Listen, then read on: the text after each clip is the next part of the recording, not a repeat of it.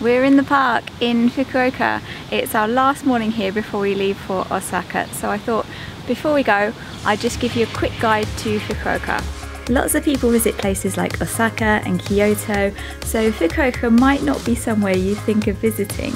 So should you go there? As tourism to Japan increases, the popular places are becoming more crowded, so by going somewhere that isn't on everyone's itinerary, you can have a more meaningful, authentic experience. When I was planning this trip, first I looked at Okinawa, but I actually found more things I wanted to do in Kyushu. This area of Japan has a lot of volcanic activity, that's why it has so many onsen, so many hot spring baths, and it also means there's lots of really interesting natural places to see, and I'll tell you about them in a minute. And there's videos about lots of the places I mention on my channel, and there's new Japan videos every Thursday. Now we've been here for 4 days and the evening before, and that's nowhere near long enough to get to know a city properly, so I can't say I really know it, but I thought I'd share with you what I've learnt from being here for this short time as a visitor and from researching my trip, in case it helps if you're thinking of visiting Fukuoka as well. Fukuoka is on Kyushu, which is the southernmost of the main group of Japan's islands. There's also Okinawa, which is a lot further south in the sea. What? They're all in the sea. Fukuoka is at the top of Kyushu, and it's the main city, the biggest one, and it's the 6th largest city in Japan. First thing, here's a quick overview of the main areas in Fukuoka just to help you get your bearings. Tenjin is the city centre where all the main shops are. Then you've got a sort of river that runs through Fukuoka. In the middle of that is a place called Nakasu, and that's the sort of nightlife district with lots of bars. It really comes alive at night with lots of lights, and that's where you can find those yatai, which are a special thing in Fukuoka. They're food stalls that set up for the evening and people sit around really cozy and have a meal and drinks. And then you've got the seaside areas where we went to Momochi Seaside Park, and then there's a bit that sticks out, and that's Umi no Nakamichi. It's a difficult name, which is another seaside park. That is kind of out of the way when you're in the main city. You have to take a couple of trains to get to that bit, but it's a day out if you want to go there. And then in the bay there's a couple of islands. The main one is Nokonoshima, and there's also Shika Island, Shikanoshima, and that's at the end of Umi no Nakamichi Seaside Park. And you can get ferries from the mainland to Nokonoshima and also to Umi no Nakamichi Seaside Park. That was really nice when we did that the other day. Next, day trips.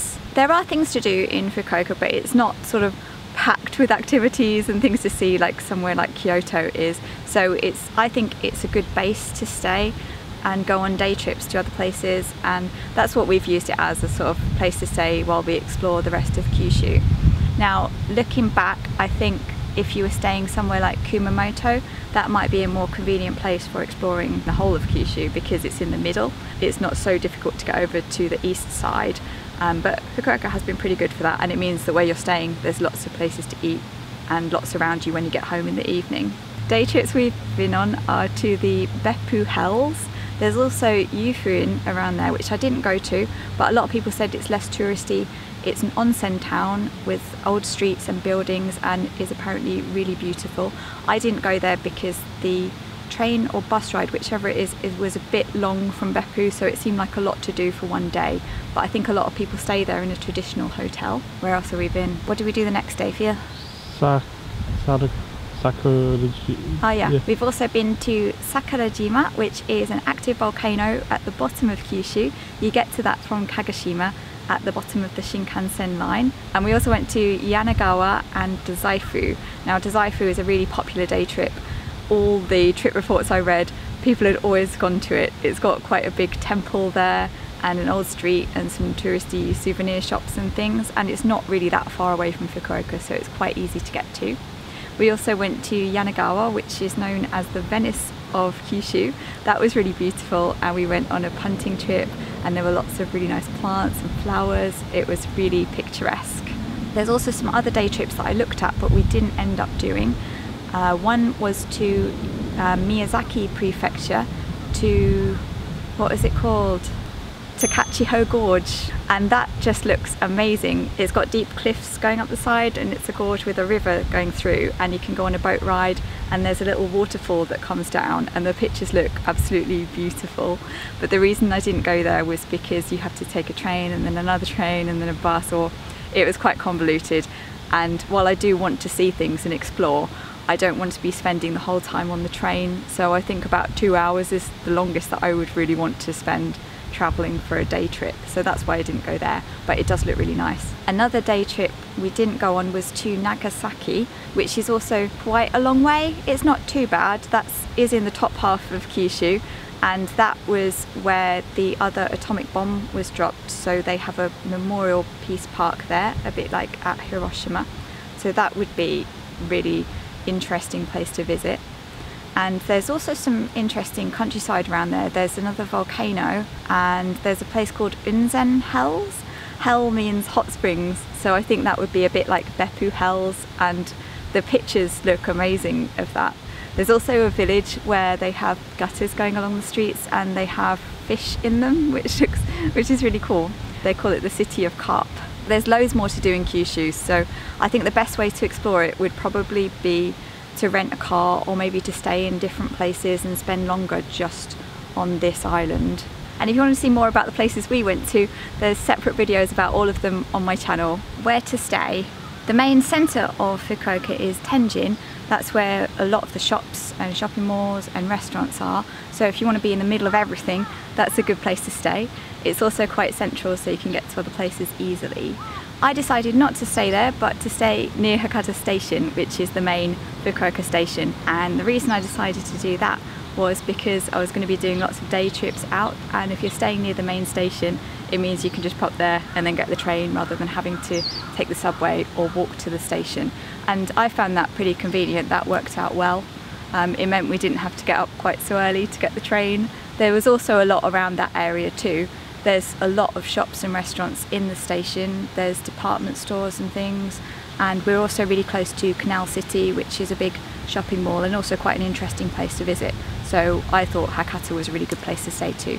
When you first arrive, Fukuoka Airport is really close to the city. It's actually kind of inside it, and I've heard people say it's the easiest airport in Japan in terms of getting into the city.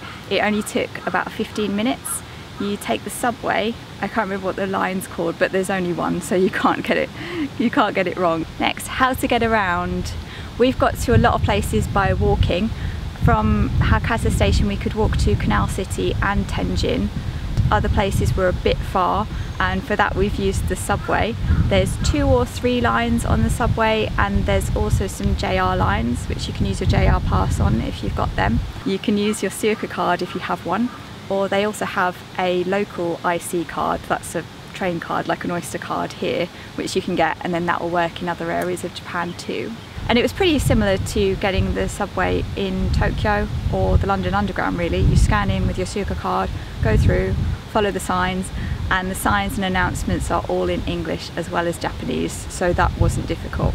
It's also a lot less busy in Fukuoka than in Tokyo, as you'd expect I guess. It's not the capital city.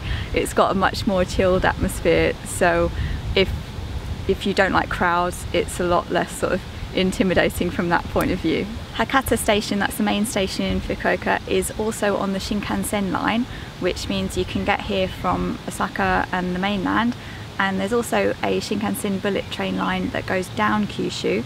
It goes down the west side, so that makes it a bit more difficult to get to places on the east side, but there are other train lines. So the Shinkansen line goes down Kyushu, it goes through Kumamoto, which you might know because of Kumamon, and they also had a bad earthquake there a few years ago. And then it goes all the way down to Kagoshima, which is where we went the other day, and you can see that in my video. So that's really convenient, and it's a great way to get around. It only took, was it 2 hours to get to Kagoshima, which is right at the bottom of Kyushu, which is amazing. I think the Shinkansen is so good. It seems so modern. I can't believe they've had it in Japan since the 70s. How long to stay in Fukuoka?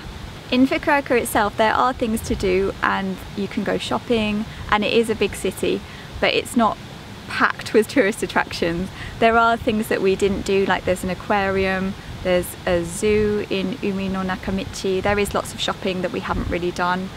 We've spent a day to 2 days within Fukuoka. You could maybe spend a little bit longer than that depending on the pace and how quickly you look around things, but I don't think you'd want to be spending 4 or 5 days here really, unless you are going on day trips. So work out how many things you want to see in the area and around Kyushu and use that to work out how long to stay here.